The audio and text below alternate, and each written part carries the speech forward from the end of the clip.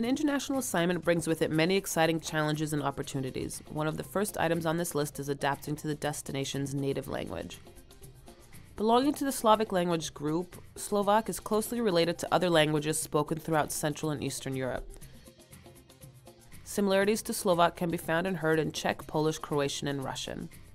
Due to its complicated grammar, the Slovak language is difficult to learn. However, with the right teacher and a dedicated effort, it can be done. The first step to learning the language is to learn the proper pronunciation of the various letters in the 46-letter alphabet. Pronunciation is very important as Slovaks are not accustomed to hearing their language spoken by foreigners.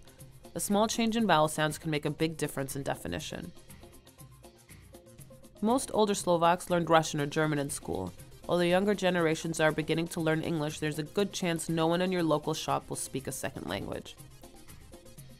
It is possible to get by in Slovakia without being fluent in the language, but making the minimal effort goes a long way to smooth things over.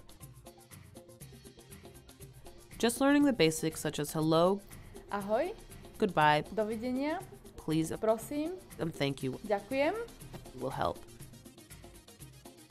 Numbers and simple phrases are also useful. It can be difficult and frustrating at times, but keep it up and you will be rewarded with smiles from your Slovakian neighbors and friends.